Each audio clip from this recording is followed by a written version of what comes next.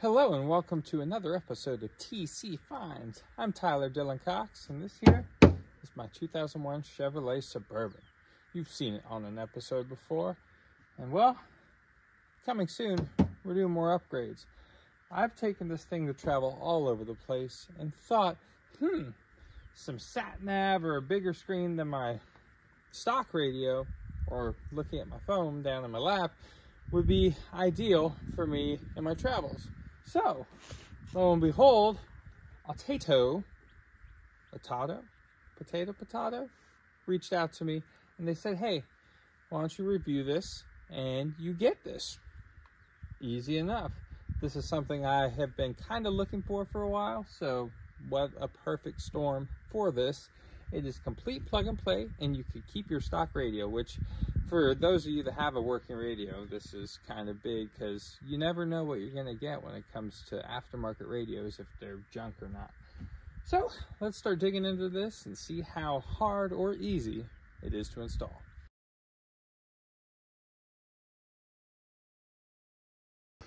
So let's dig right into this. The box, it's in good shape, so you could even use the box after you pull the system out. So we got some warranty instructions here, and we've got, okay, here's the manual. You could probably click, oh yeah, you could click that link right there with your camera and you have installation of it. So this, looking at it, oh look, even manual's online. So you got a manual anyway, which way. But I'm old school, so I like paper, and kind of has a nice table of contents, basic information, that's good to know, installation, mounting methods, packaging, what you should have, so double check that and make sure it's all here. And then all the things. So this here looks like our spongy stick pad for things, so we'll put this off to the side. Oh, here we go. A quick start guide.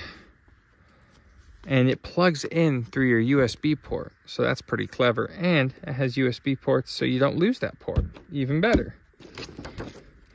So far, the packaging is pretty exquisite compared to some things. This is actually a resealable baggie, which is pretty cool. So we got a yellow cord and white cord and things. We'll put that to the side for now. And boom, we got cameras. That is a heck of a feature to have, driving cameras, just in case you're in a wreck. I mean, with this, I drive it all the time. So for insurance, this is a good thing to have.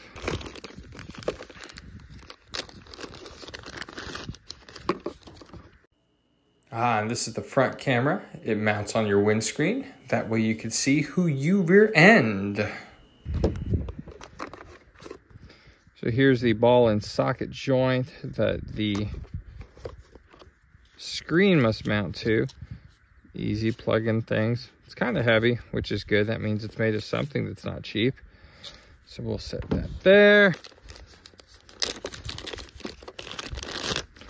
Oh, here's where it plugs in. Yeah, so you don't lose your port. Oh, and it has a headphone jack there. That's pretty cool.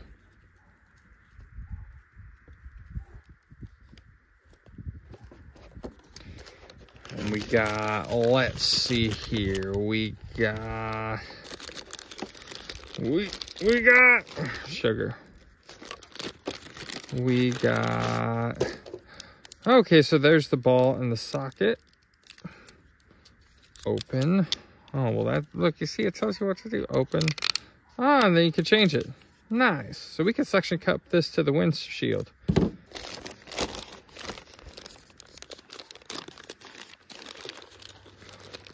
Sticky paper. Oh, a steering wheel knob. That's kind of neat. I don't know if I'm a fan of that being on the wheel, because I'm not a fan of the knobs either, you know, for steering. Because this is no big rig, but it might be convenient. We'll try it. Installation stuff to, I guess, keep wiring out of the way. zip ties. We always need those. Oh, the speaker, so you could talk, drive and talk. That's very useful. Some wiring, more zip tie. Well, now that we have unpackaged our package, it's time to install it. Electronics are not my strong suit, so this will be interesting to see how easy or not easy it is for me. All right, so we aren't going to use the mounting hardware yet. I want to check it out. It has updates and help. Just scan that. That's pretty good. So let's see. We'll take it out of the plastic. Oh, that's nice. That's real nice. Oh, and even has a mic there. Oh, that's cool. So let's see. We need this here. And we're just going to kind of have everything plugged in to work. And then we're going to test it before we put this in permanent like. Because it's better to know if it works before you send it all the way and have to undo something. Tends to be my pattern. So that is officially plugged in. Now this here, we should be able to plug in our monitor. We got us the male here and the female there. There's a notch to line it up. Oh, ATOTO, not the band or the dog. Okay. Well, there's the screen. So far, pretty dang easy to see. Everything seems to be visual. We got brightness, okay. See, mira. So we got another display here. So this thing is capable of Apple Play and Android. So it does both, which is good. I personally am a blue text message guy, but you know, not everybody is. Zane isn't. So I connected this via Bluetooth from my phone, and boom, then it recognized, okay, we are an Apple, and it has all the Apple stuff. So we've got my music app, I could connect to my phone, I got maps. I am seeing, though, there is a little lag in the swipe of it. It is a little slow, but that is not a terrible biggie. So now let's see about connecting the cameras.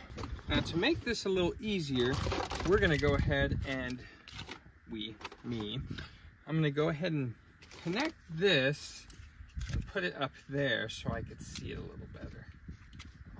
Oh, it's a locking suction cup. Well, that's pretty neat.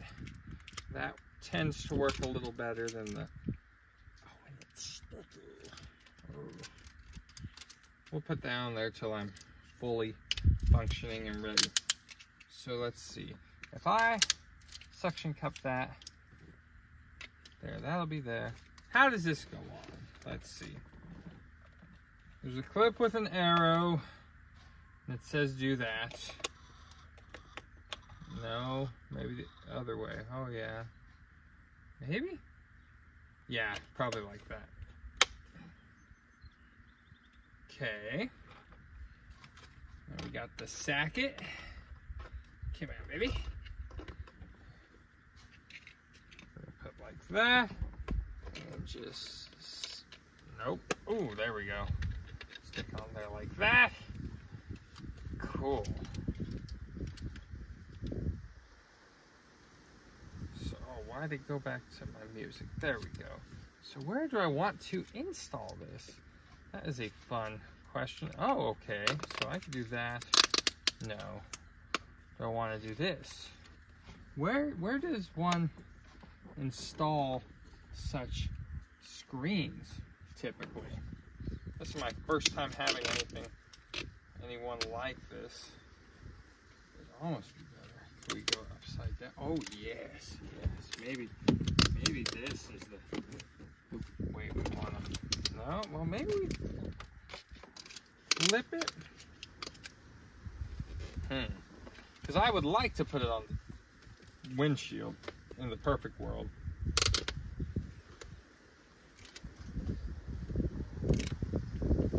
But if I put it up there, that might be weird, huh? No, that might get in the way.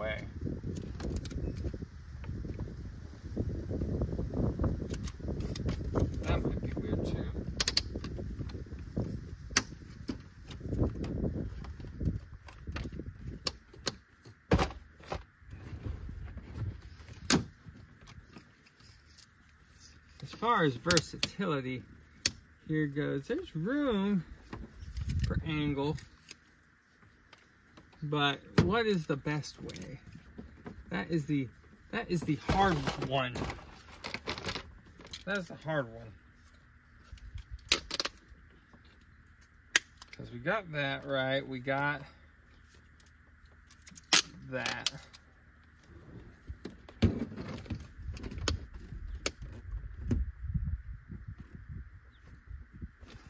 Maybe something like that. Check this out. So we're at CarPlay, right? But then we come here to the home and we go over here to camera, and you need an SD card for it to retain what you need to retain. But for testing purposes, looky here, there's me. And the camera actually looks like pretty good quality. You can probably count how many nose hairs or boogers I have. So that's pretty good. And let me show you the rear. So here you hit this, go to R for rear, and here is me. Not a terrible view, other than you could tell the age is coming up on me. But this is pretty good quality. So this, in case you're in a car accident, would be really ideal. Just to make sure that, you know, you got the proof. But you need the SD card. It does not come with it, and that's A-okay. You could choose the size you want. You can have more for later. So now, I'm going to get these installed, and we're going to go for a drive and kind of see how the functions work in a working vehicle. So I've got it installed. The one thing that did leave some room to be desired was the angle of the dangle for that. Up against the windshield, it wouldn't sit straight enough. And even here, it doesn't sit straight enough. It's always kiltered one way. So that I was not a huge fan of, but it works. And that screen, I mean, that's good. It'll catch me if I hit a deer, catch me if I hit anything, catch other old trucks. So now we're going to start the truck and see how the functions work with music and all that jazz. Come over here and go to CarPlay. Boom. We got everything I need. I could access all my text messages, texting Zane, Clayton, other customers, all right here. Has access to my calendar in case I need to see my calendar. Has access to music.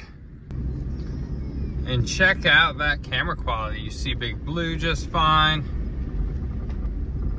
You could clearly see what you got going down the road.